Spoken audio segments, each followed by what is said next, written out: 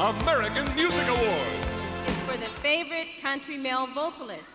And the 3 outstanding nominees are Kenny Rogers, Ricky Skaggs, Hank Williams Jr., and the winner is, as soon as I get it out of here, Kenny Rogers.